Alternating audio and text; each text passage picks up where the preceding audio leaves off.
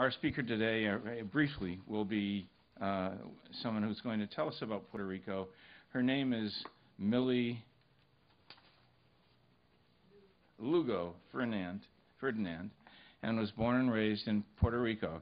She has a very impressive history here, and I'm here to welcome her to come up and tell us about what's going on there. Thank you.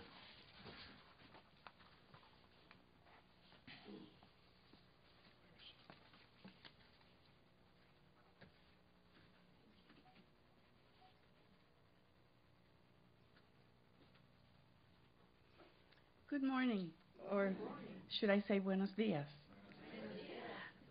My name, by the way, is not Millie.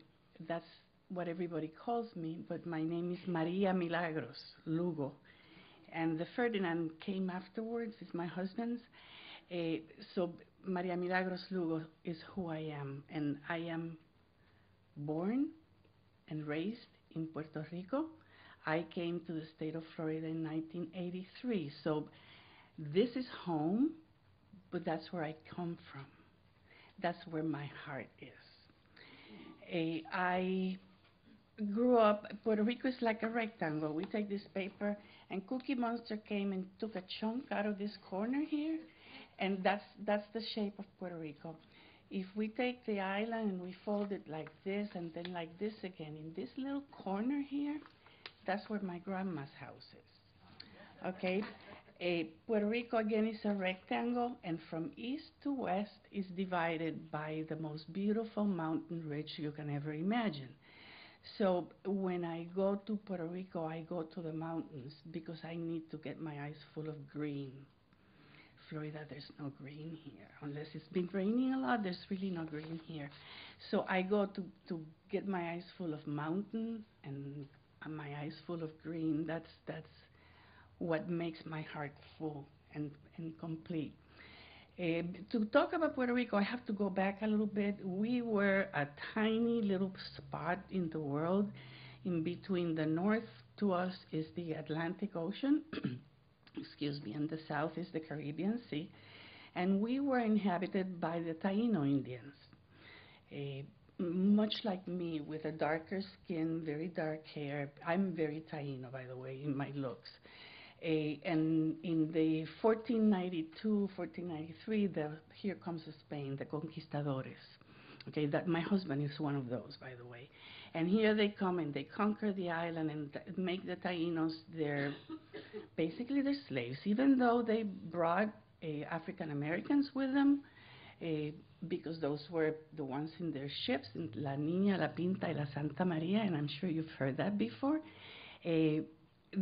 So they take the Indians and they make them their workers. Okay, and we live happily ever after until the Spanish-American War. And in 1898, so we're talking several centuries there, the United States won the Spanish-American War, and in payment, if we can call it that way, the Spanish government signed the papers. We were like a car. You know, when you sign the title and you pass the title to somebody else, that's exactly what they did. So now, all of a sudden, we don't belong to Spain, we belong to the United States. And they say it's not a colony, but yes, we are. They say it's a territory, but that's okay. So we are this little island in the middle of the ocean with lots and lots of water between the United States, and it's big water, and it's blue water, because Puerto Rico is the tip of a volcanic area. So right off, particularly the north coast, it goes very deep, extremely deep. So when you are on the coast, on the north coast of Puerto Rico, you can see the bluest blue ocean you can ever imagine. And the contrast, if you look back, is the green, and if you look to the ocean, is the blue. It's absolutely breathtaking. And that's where I come from. I moved to the United States, again in 1983. At the time, there was we were going through a recession. There was official 24.5% unemployment. Can you imagine 24.5%? That's huge. And like any other area, when the unemployment is high, if you don't have food in your house to feed your kids, you're going to steal it. But your kids are going to eat no matter how. Okay, so crime went like drastically up, very drastically up. And then the goons in South America take advantage of the need on the island, and they start. It's very easy to get to Puerto Rico because we are between North and South America. So they start introducing drugs. So we were the first stepping stone, okay, from to the drug market from South America to Puerto Rico to the United States. Once you are in Puerto Rico, you're an American citizen. You don't have to present anything and to come to the mainland. Okay, so again, when I moved, it was 24%, and the crime was going, huge. And I said, enough is enough. My car was vandalized just because. Okay, and I said, enough is enough. I really don't need to take this. And I moved to the United States, and I've been here since. If we go back again in my little story, we were part of the United States, and in 1917, exactly 100 years ago, the United States was going to go into the First World War, and they needed men, and we had the men. Up till that moment, we were not American citizens, we were a colony. Okay, but at this point in time, the United States needed soldiers. So they offered, and I know that you have heard this, the Jones Act. Okay? The Jones Act at that time meant that we were American citizens. Woohoo! Okay, that's number one. Number two, the Jones Act said that the island of Puerto Rico could not do business with any other ships. Remember, we're an island surrounded by water, so everything that goes in Puerto Rico goes by ship, either ship or flown. We could not do business with any other ship that did not come from the United States. Okay, we had to buy from the United States. Mind you not, let's say that we are buying pottery, and that pottery is made in Mexico, and then it cannot come from Mexico directly to Puerto Rico. It has to go from Mexico to whatever in the United States, where it pays taxes to go in, and then it pays transportation to come to Puerto Rico, and again, it pays taxes when we buy it.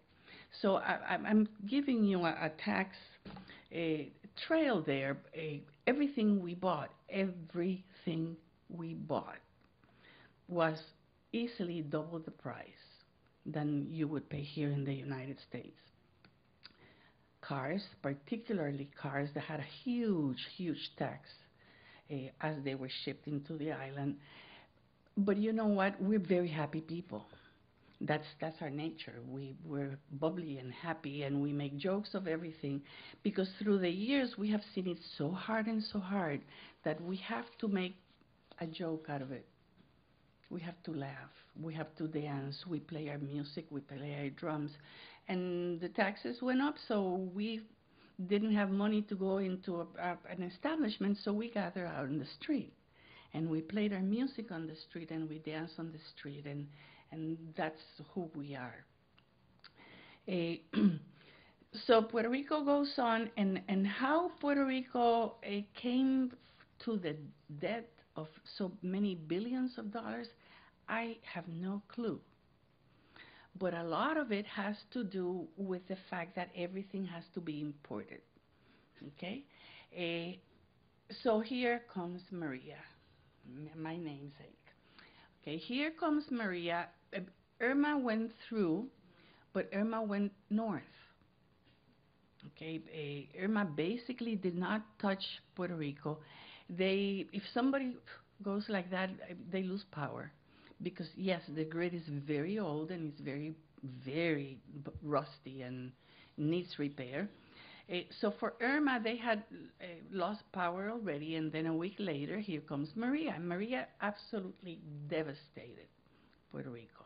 Again, I told you this is the island. Maria went through this bight and went out this way.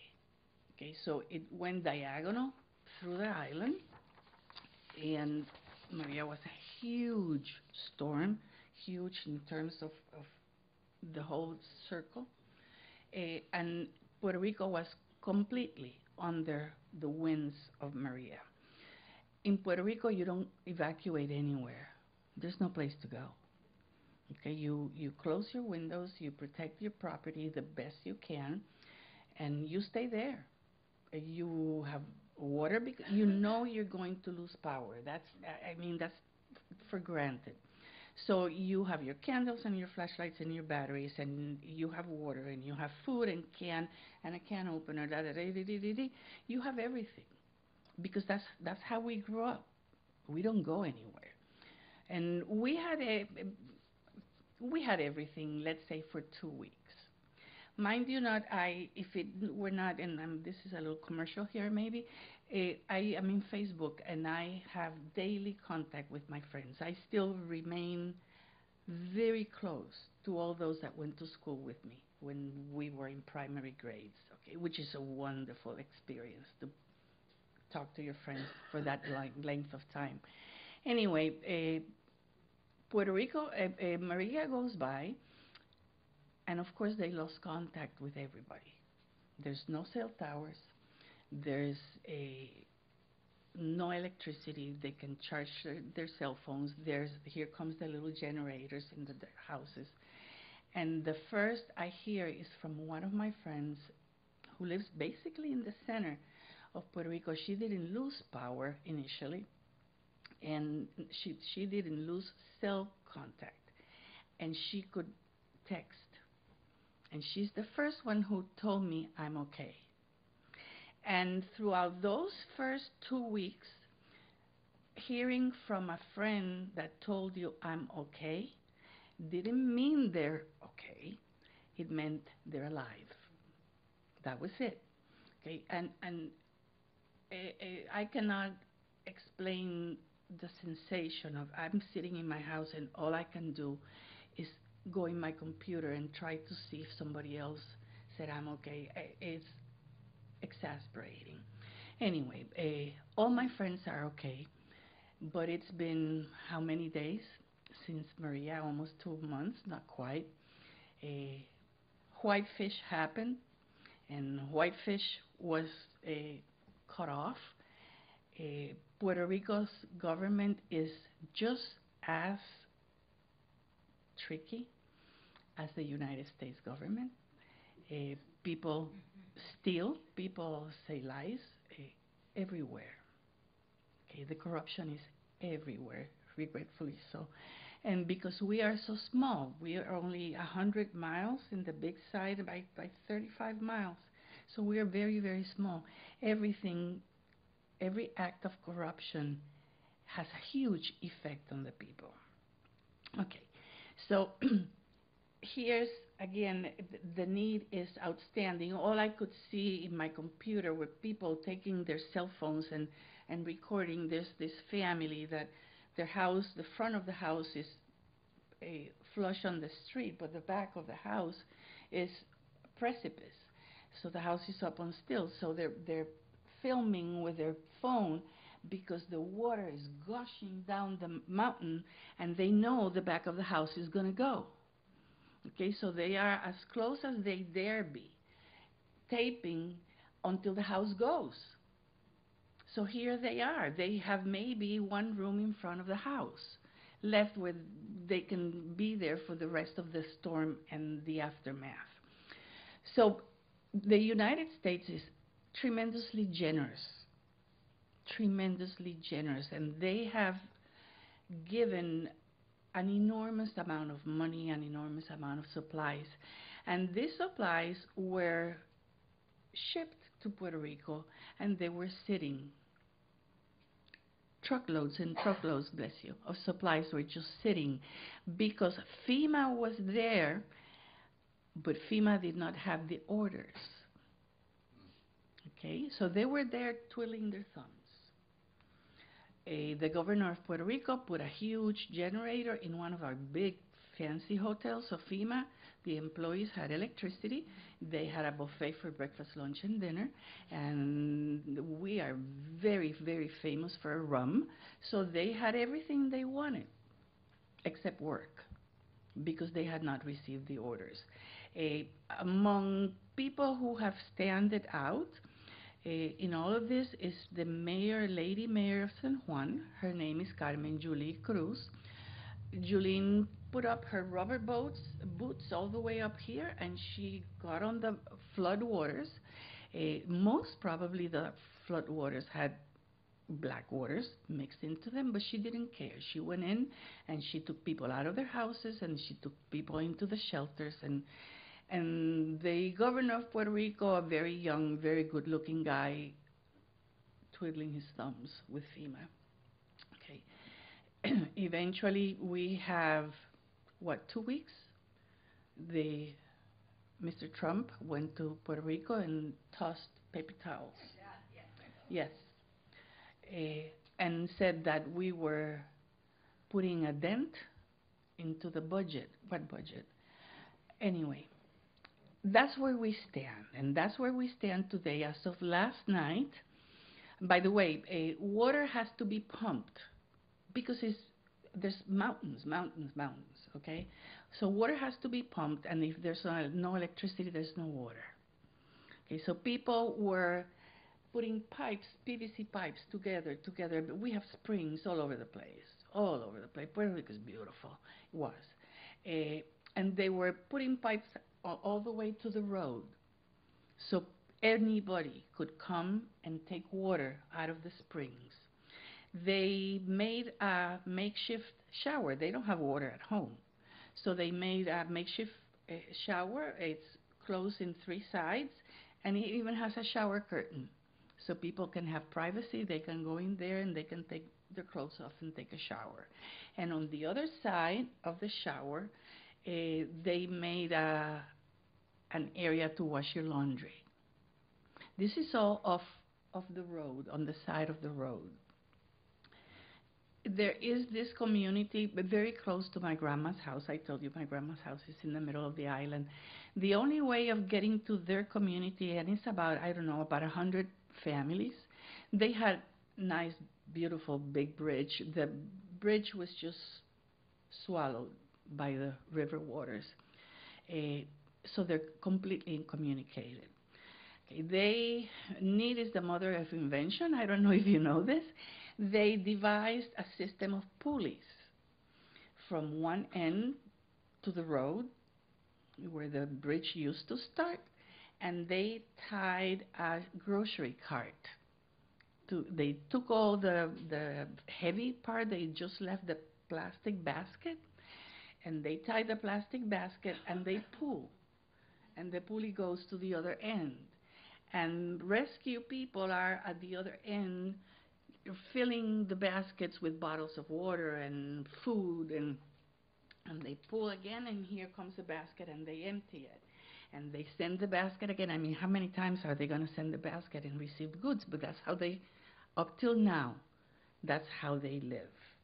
Up till today, that's how they live. I could go on and on because, again, I have lived glued to my computer trying to see what's going on. My friends are losing their patience, very, very much losing their patience, and the finger pointing, and they should do this and they should do that. I think that from the United States, we have a better idea of what's going on because we see the whole thing. They don't. They don't have power still.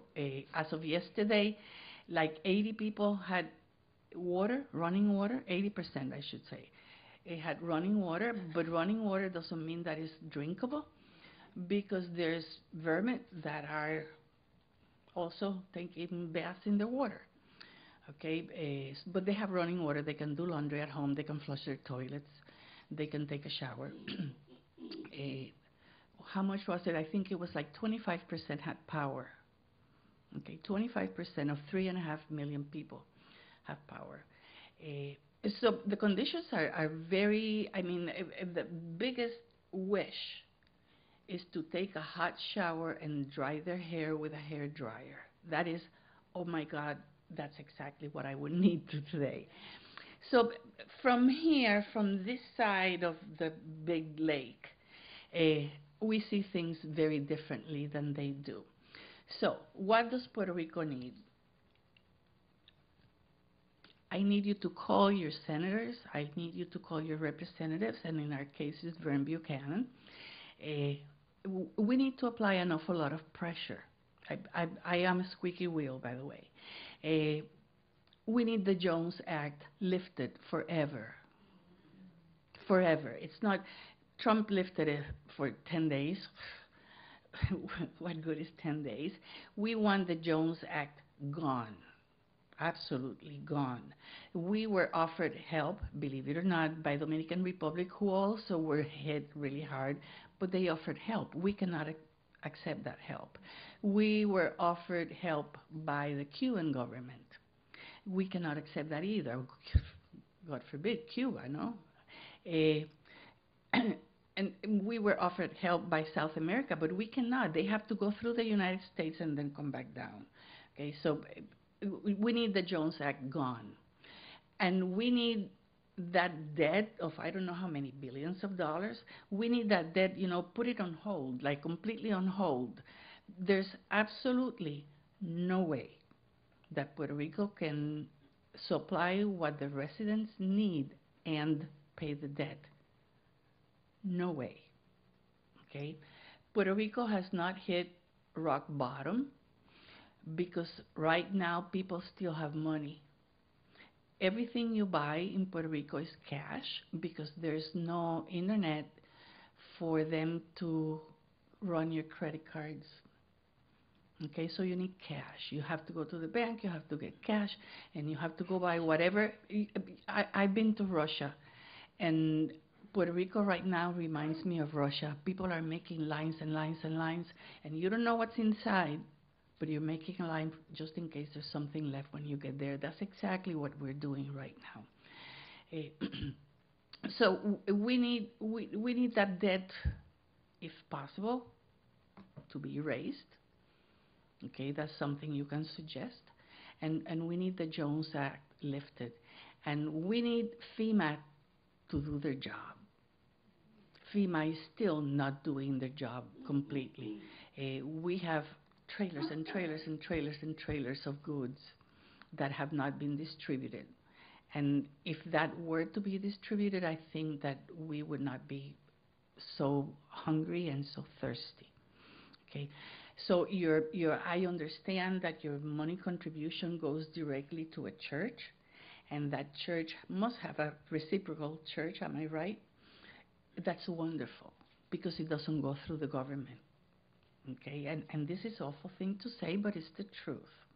Okay, I have a cousin who started also a fundraising entity, and she has almost $500,000, and she goes to nursing homes. That's what she chose to do.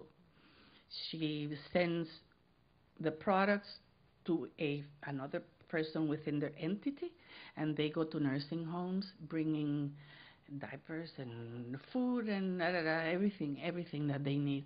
So if we each take a sector of take a little chunk out of the need, we will make a big difference.